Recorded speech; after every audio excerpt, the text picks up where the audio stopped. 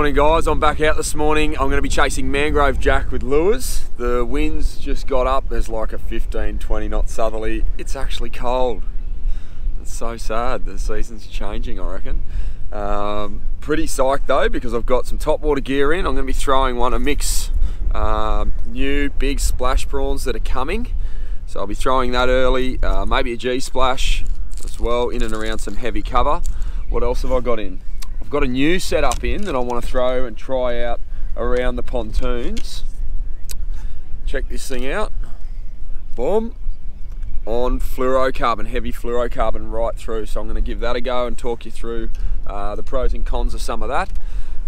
Got some plastics in and some diving lures. I'm frothing to get into it. I've got about 2 hours on the water, so we've got to run out tight. I'll show you the conditions this morning on my phone so you can get a picture of what's happening.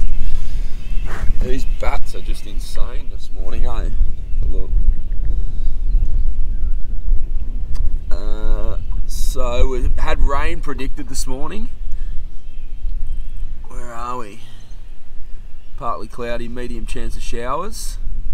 The radar this morning, I looked at it, doesn't look awesome,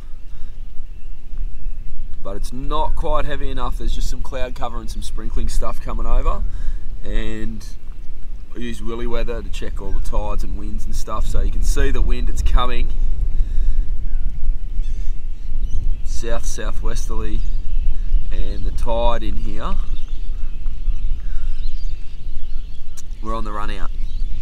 So there's lots of water movement in here at the moment, so the time is now to get out and start hitting it. And the sun's not quite over the horizon yet, so top water's the way I'm going to start, and then get into some diving lures and some plastics. Let's get into it.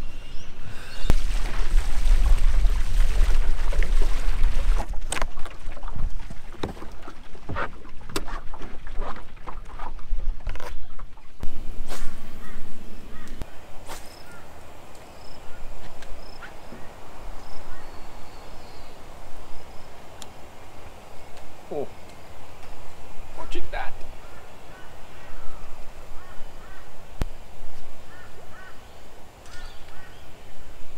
Oh.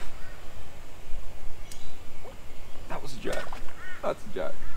The cutest little jack. He's like full coloured up, eh?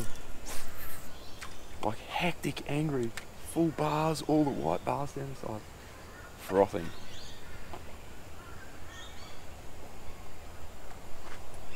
Five times he wanted it.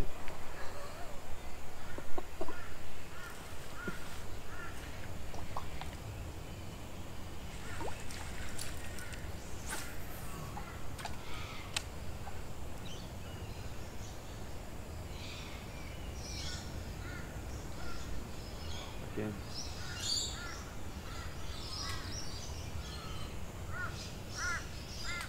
Got it. Yes! That is insane, and I've got to find it real soft. It's a brim this time. Oh man. It's not the jack that I started after, but it's one of his mates. They're all in there. So sick.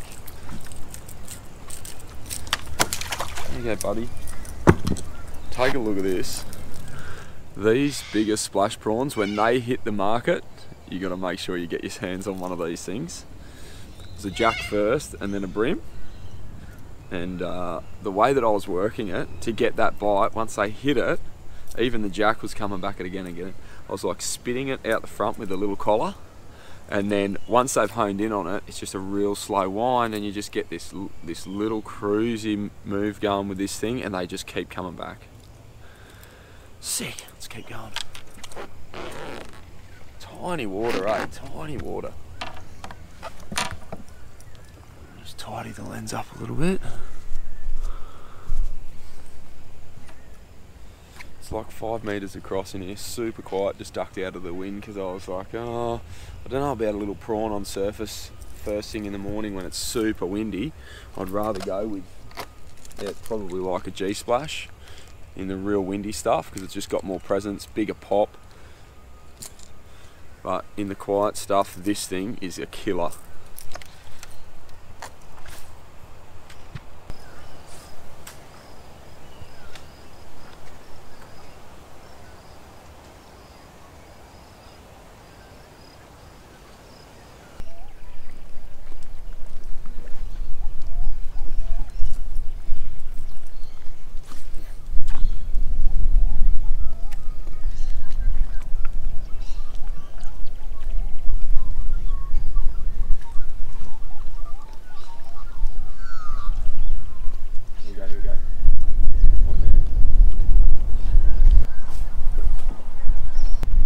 sun's up now and it's peeking over these houses, so this top water bite's going to slow on this edge, I reckon. The wind's up too, so I'm going to try and tuck out of it, go around some bends up a bit further and fish some tighter water. Maybe try some diving lures or something. Right, I've come up a little bit further into the creek now and trying to tuck out of the wind. There's some awesome structure through this creek. I just love this place. So some natural stuff, there's some pontoons that I'm going to try as well, and hopefully get a mangrove jack this morning. I'm on the board, I got me a little brim, I'm on the board, but the jack's the thing that I'm after. I'm going to throw everything at him, whatever it takes this morning. Alright, get into it.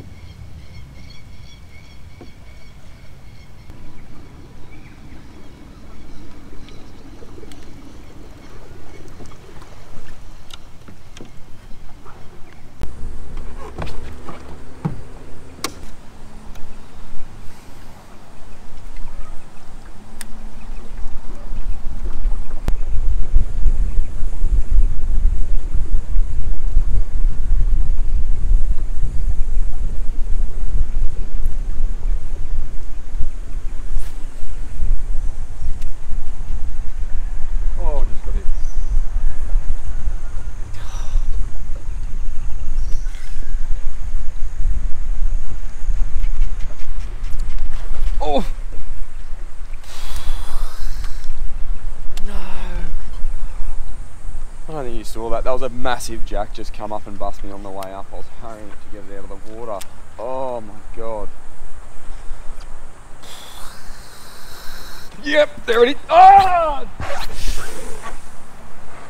Oh! Yep, there it is. Oh! Oh! No! Oh my god, that hurts so bad. You wait so long for that moment. All morning, eh? I've been chucking these topwater lures. I changed because the sun's up. I went to a little Z-Man on a snake locks, and about 5 casts in, missed the jack, threw it straight back in, and you get half a second of just craziness. Not long enough to get me out. Oh, that's so devastating. You just get left with a spider web of braid, eh? Big jack sitting on that log.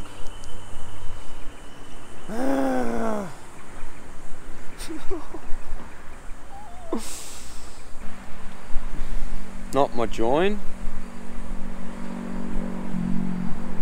Yeah, he's like fully just ripped me straight around the structure and snapped it. You can see it's like frayed on the end.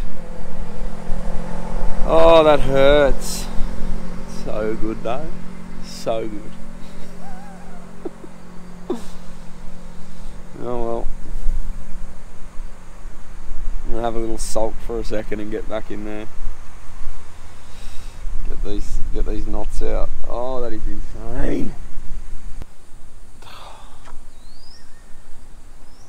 Oh man. Well, I've just spent the last 10 minutes trying to get that tangle out. Maybe because I'm being a little bit stubborn. Should have just cut and retied it if I'm honest, but kind of just wallowed in the sting of that. And it is. It's part of jack fishing that you're not going to get them all in. Some of them are going to just wreck you and take everything. But yeah, I just wanted to share the moment afterwards, like the pain, the hurt of just missing these fish and getting everything stolen from you after you worked so hard, like all morning, all the prep, late night last night, getting everything ready so I could come out and flick these lures. Just the mind games that go on when you're deciding what to do, whether you go in and fish the pontoons, chase those bigger fish, or keep pushing on for another 10 minutes just to get to fish a bridge.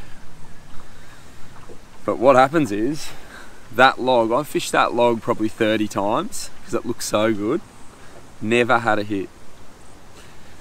And then that happens, and now I'm stuck forever. I will have to fish that log every single time I come and fish Currumbin now.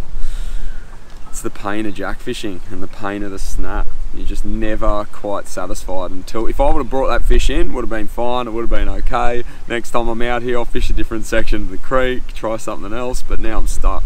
Until I get a jack off that log, I'm gonna have to hit it every time. Oh man, God, it hurts. This is the rig that got it done. Oh, what do you know? Z-Mans. All stuck together.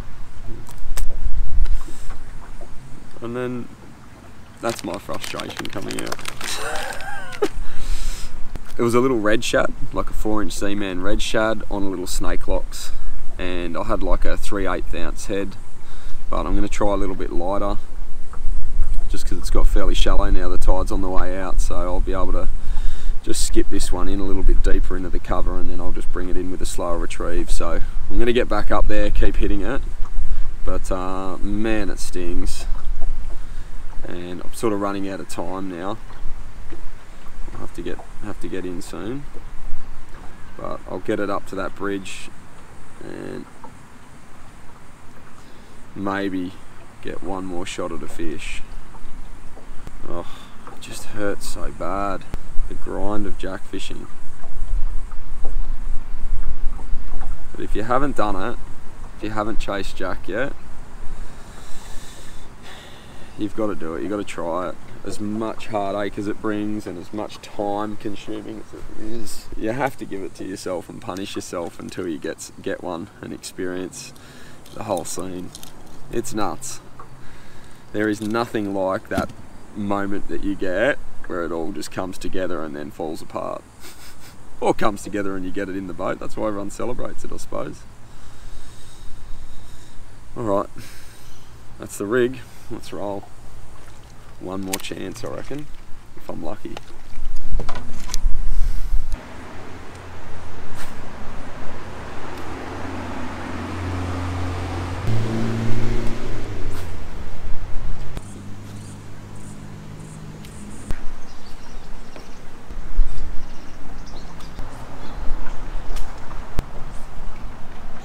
That's going to have to do me for this morning, guys. Thanks a lot for watching. If you haven't subscribed to my channel yet, make sure you hit that subscribe button. It helps me out and it keeps you watching these videos. There's heaps more coming. I'll get out on my ski as soon as this weather changes, and I'm desperate to get out in the kayak a bit more, so I'll be doing that as well. Plenty more jack fishing stuff too. So keep watching and I'll keep making these videos. I'll see you in the next one.